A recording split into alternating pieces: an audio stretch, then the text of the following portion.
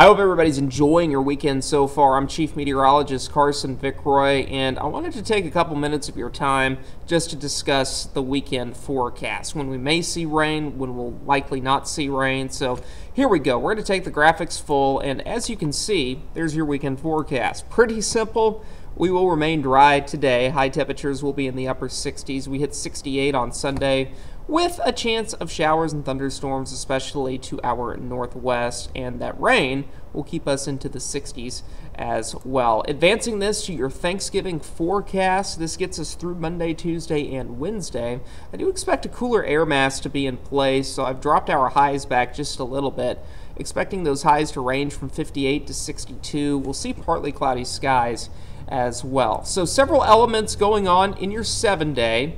First and foremost, this weekend we discussed that rain late in the day Sunday.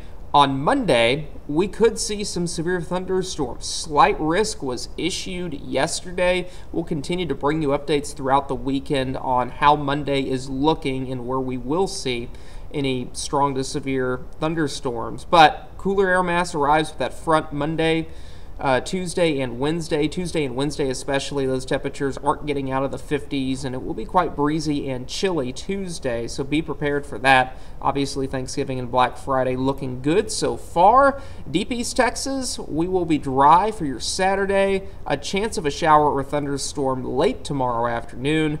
And then for Monday, we will be dealing with that chance of some severe weather. Again, tomorrow or Monday's severe weather event, it is something we are watching very carefully, and we will continue to bring you updates from the East Texas Storm Center.